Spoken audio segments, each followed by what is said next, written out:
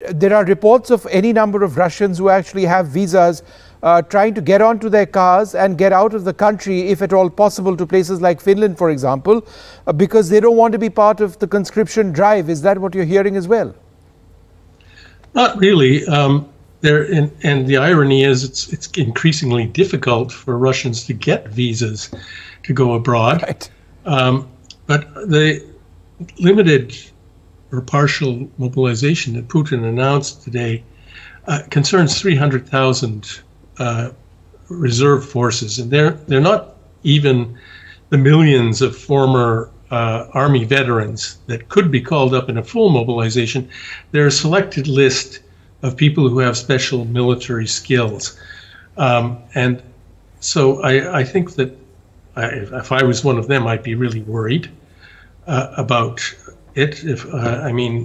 It's certainly true that Russia has exhausted the number of people who are willing to volunteer to go and fight. They keep trying to expand the pool of available manpower, and this is a huge problem for Russia. But I don't think their military situation is as dire at the moment as some people are suggesting. They did lose that territory around Kharkiv, but it was thinly defended. And they pulled their forces back in good order. And since then, the Ukrainians haven't really made that much progress, neither in the south nor around Liman. And so I'm not sure that the Russians are as desperate as some people are suggesting.